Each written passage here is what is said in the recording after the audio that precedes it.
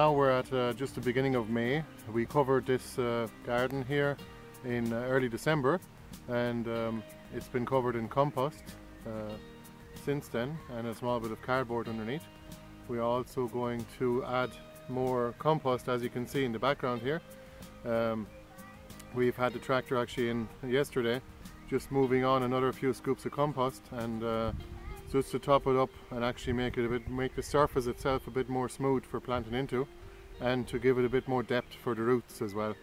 So I think we're going to end up with a little bit more than usual, because it's actually our best location in the garden. I think we're going to have about 20 to 25 centimeters worth of compost put down at the end now. Once we have it raked out, we'll see how we get on, and yeah, we're eager to plant into it, because we have a lot of seedlings out in the greenhouse just maturing now, ready to be planted out, like corn and kale, and even some potatoes that are chilling in the greenhouse as well.